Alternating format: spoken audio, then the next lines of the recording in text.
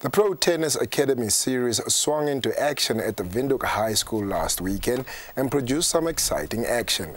Since head coach Romeo van Wyk returned from a coaching clinic in the United States of America, the level of play is increasing consistently.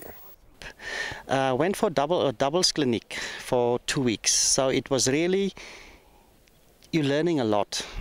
So tennis, you learn a lot every day, so it was good for me. As for the academy, I can already see the kids are already playing much better. The plan was to take some of them this year, but unfortunately financially it was a bit expensive with the rent. It didn't do so good with the dollar. But yes, definitely in the future we want to take some of the kids over so that they can just go and see what the kids are doing that side, and also the academies. I think it will be a good learning experience for them.